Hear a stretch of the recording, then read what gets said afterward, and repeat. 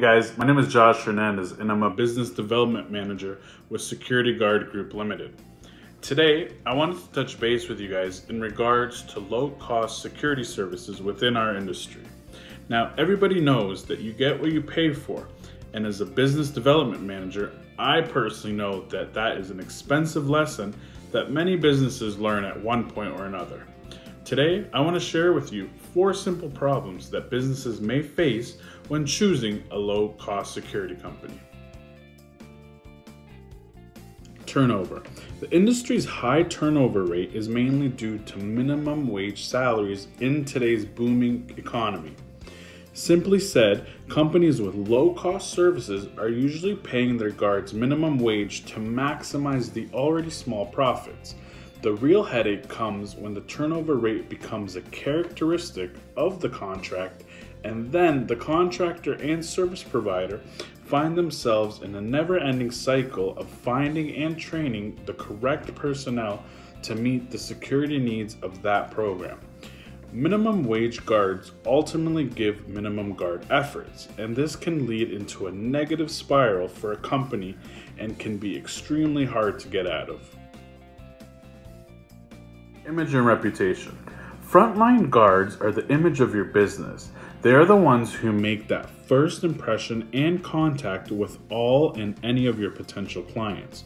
With lower price security services, there isn't much room to engage management to keep those guards credible in their image and appearance. Appearance is one of the most important factors in the credibility of your security service and your security service program.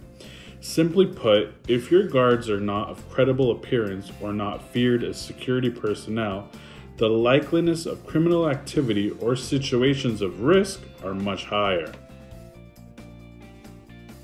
Liabilities and risk. The lack of taking measures to implement security risk plans in a business that supplies security services is one of the main reasons security companies today face major lawsuits. In other words, the lower priced service companies are usually the ones that have lower insurance coverage and lower liability insurance, which can also lead to a world of headaches should problems arise.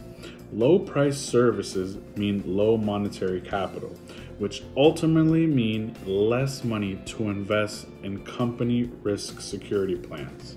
Don't get burned. Finally, lack of engagement. As mentioned before, a low-cost contract not only provides low wages, but also fewer benefits, less training, and less supervision for the frontline guard. This leads to a result that does not fully engage with the roles and duties outlined by a service provider's client.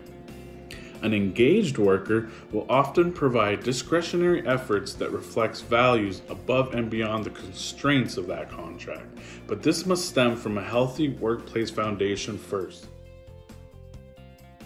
I want to thank you for taking the time viewing my video.